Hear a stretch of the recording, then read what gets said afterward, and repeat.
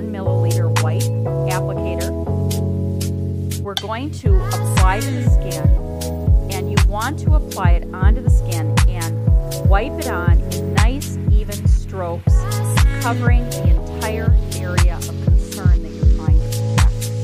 It's very similar when you're using the 3 milliliter wand applicator. Again, paint it on in nice, even strokes.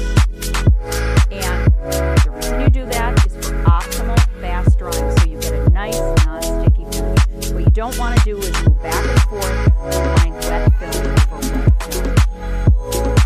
The 3 milliliter wand applicator has quite a bit more fluid in it, and so generally you're going to be using this over larger areas of application. And remember, it covers a 25 by 25 centimeter area, but the principle is the same.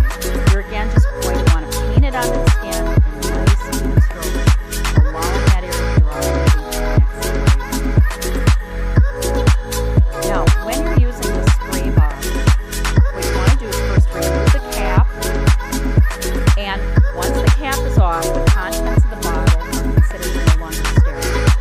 So first, locate the nozzle opening, and you want to aim that towards the affected area where you're going to spray. You want to hold the bottle about 4 to 6 inches away from the skin. Now, sometimes, especially the first use of the product, when you first open the bottle, you may need to prime the bottle a couple of times with a couple of pumps to get it started.